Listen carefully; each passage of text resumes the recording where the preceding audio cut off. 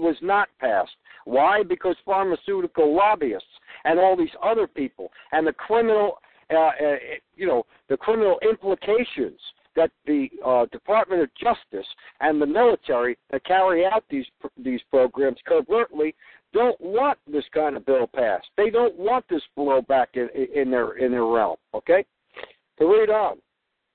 Another illustration of the precarious coverage of the common rule occurred in 1995 when it became known that researchers from the Center for Reproductive Health at the University of California, Irvine, were fertilizing humans and implanting these in different mothers without the consent of the donor.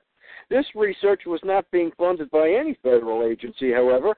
The National Institute of Health was funding more than $20 million worth of other research at the university. Even though several internal and external investigations by the university and the district attorney were being conducted on this experiment. A clarifying moment occurred when investigators from OPRR visited the University of California, Irvine early last year.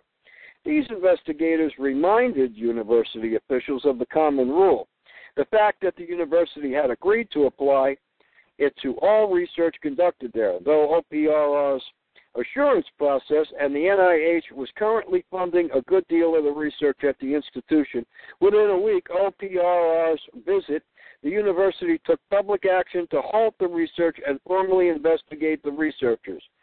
I'm sure they didn't prosecute any of them because none of these criminals, ladies and gentlemen, none of these criminals who have operated on anyone illegally and outside the law, and even because of one point, in fact, that there is no law, okay, just the Nuremberg Code and some agreements under the common rule, and they even disregard that to protect people, citizens of the United States of America, and people in other foreign countries against these medical and evil criminals who will take your life and make you a research guinea pig. They will do it.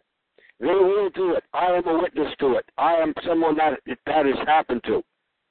Believe me, I tell you now, if you are one, you can contact us at www.freedomfightersforamerica.com, and we will try to help you with this. But for the people who don't understand, this does exist, and this is from a senator's mouth right now. I continue on. On October 10th, 1994, the New York Times reported on a New York doctor who adopted two types of drugs approved by FDA for cancer treatment and stomach ulcers for unapproved use to perform non-surgical abortions. The article quotes from the doctor saying that in 121 of 126 cases, his approach was successful. In 5 cases, to complete the procedure.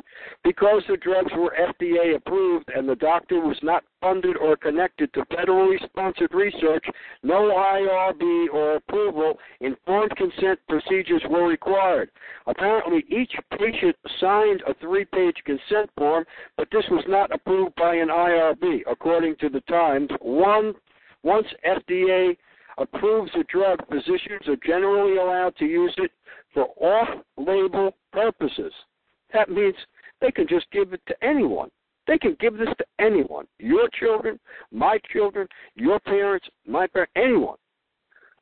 Now, Mr. President, some of the issues discussed in these articles are problems with how the common rule itself is being applied. Some of these rules illustrate the gaps in the common rule coverage. My legislation will address both the coverage and the application of the common rule. Now, how precisely would the legislation work?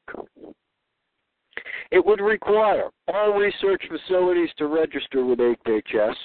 Registration shall include first statements of principles governing the research facility. It is to conduct human subject research. Second, designation of the official responsible for all human subjects. Third, designation of membership roster of IRBs. And fourth, attestation and the research facility is complying with the protection requirements of the common rule. The legislation includes a grandfather provision for all research entities which currently have negotiated project assurances with HHS. The vast majority of research facilities have such assurances. The legislation contains a 3-year registration requirement.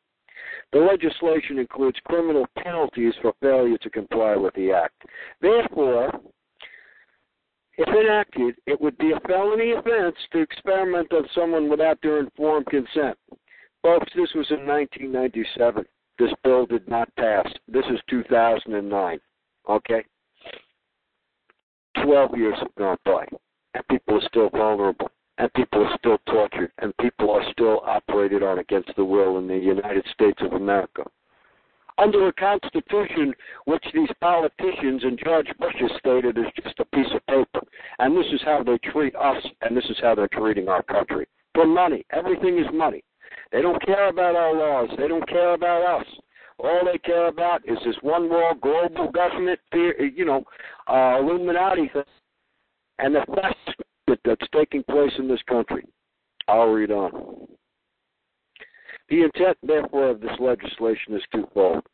First, to fill in the gaps of coverage of the common rule, requiring all research involving human subjects to abide by the rule. And second, to elevate the importance of conducting research ethically. The bill provides criminal fines and penalties for failure to comply with the requirements of this law, and by extension 45 CFR 46.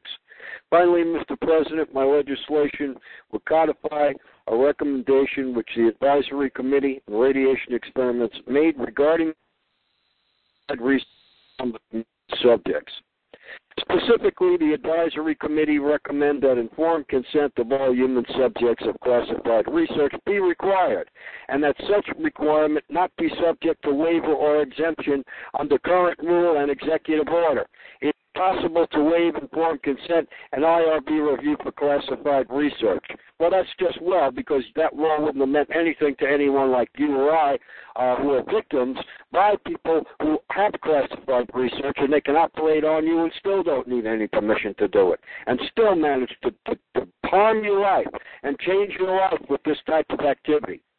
So these laws apparently were no darn good either, Mr. Glenn, because under state secrets and under intelligence, which it's not, they can take a human being, a citizen in this country, and literally turn them into something else.